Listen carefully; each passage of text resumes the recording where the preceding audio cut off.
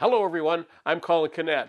Today we're going to do something different. I'm going to make a push block for the jointer. Now my jointer came with these little units and they're not always suitable. Sometimes they're too small because the wood can move around.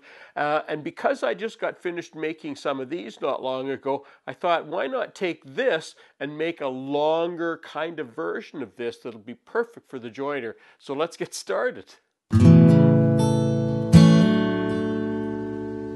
So to make this, I haven't quite figured out exactly what it's going to be like, but we'll design it as we go along. So I have this 3/4 inch plywood, nice and flat and stable. I'm going to cut a couple of strips, about 1.5 inches and about 4 inches. And the little narrow one I'm going to use as kind of a fence. And I'm going to install it with dowels so that I get a good alignment and it's nice and solid in there. And I'll also glue it. Now I'm just going to drill a series of holes across here.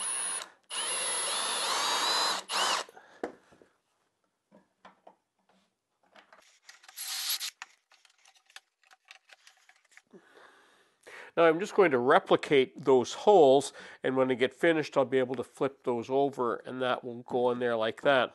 So I'm just going to carry on here.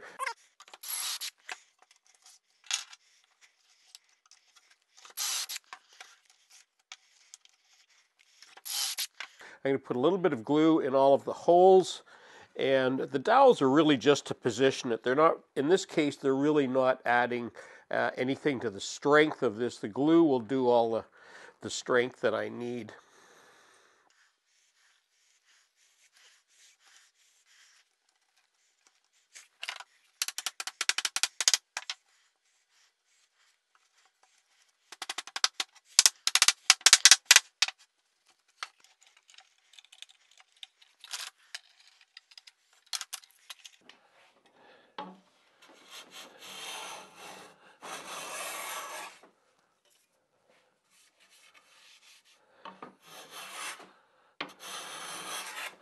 Now the next thing I want to do is install my handles on here, and I know I have this fence sort of thing along the side here, but I do want these handles in the middle. So what I may end up doing is just taking this to the table saw and just take a little bit of an edge off that, because that doesn't, this miter on the side of this won't matter as long as I can get my hands in. But I'm going to put these on first because I can take this off after if I find that it's in my way.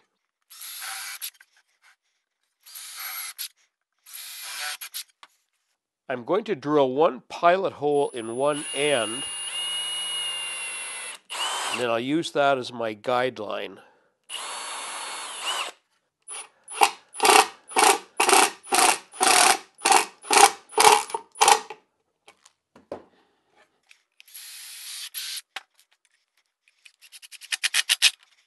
The next thing I need to make is a little piece of wood that's going to come out here that I can put wood in so that when I'm pushing this through the router, it will grab the wood underneath.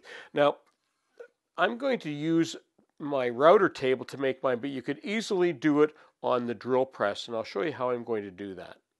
So for this cut, I'm using some 1/4 inch hardwood that I had on hand.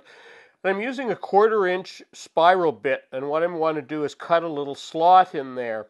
And the way I've got the router set up, I've got a stop on either side. So what I'm going to do is what we call a plunge cut. So I'm going to drop that onto the router bit, then move it slowly across to the next one, then turn the router off.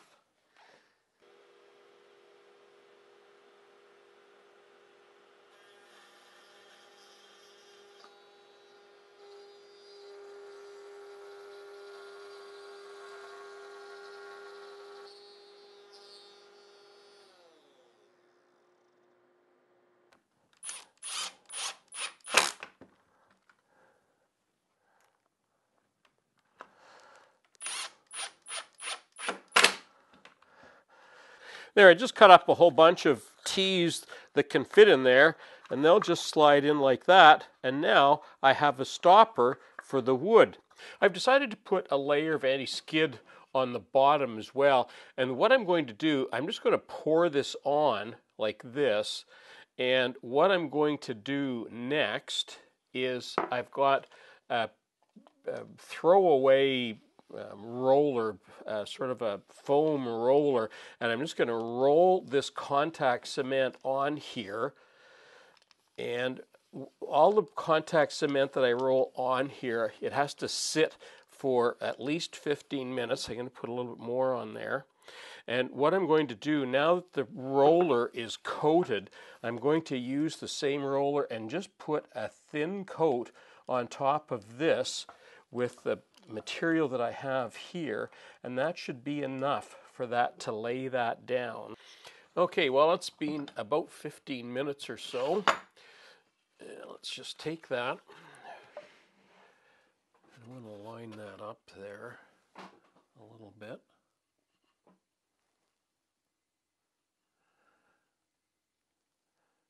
Should just go right on top of there like that. That stuck down well. That's good. Now what I want to do here, I just want to keep that from moving around. So the whole purpose of this jig is to help at the jointer, and particularly when you've got wood that's a little bit warped, which is quite often, and when you push this wood through, sometimes it goes through one way, and as you're pushing it, it wants to move, it wants to go another way. But with the fence on this, because you can put the fence right up against the fence of the jointer, that means you can keep your wood underneath stable so that you can get one good side, so that you don't have to keep jointing and rejointing because it's moving when it goes through. So I'm going to give it a whirl and let's see what this does.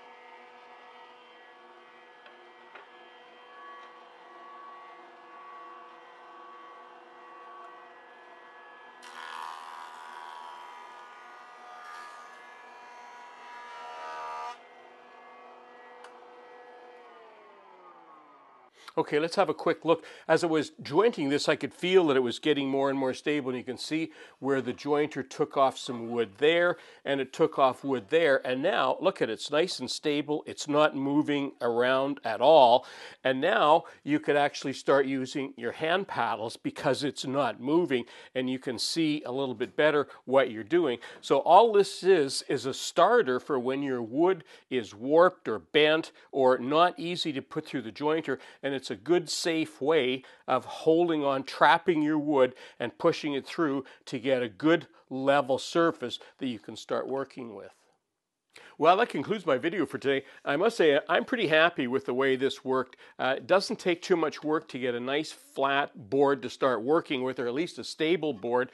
And you know what I really like? Because of the handles up here, it keeps your hands away from the jointer knives. You've got a fence that you can align with. Just a really good, safe way of working with wood that's a little bit unstable, warped, or coved or something. So I'm pretty happy with this. Might be something you want to add to your workshop. I'm Colin Canet for WoodWorkWeb.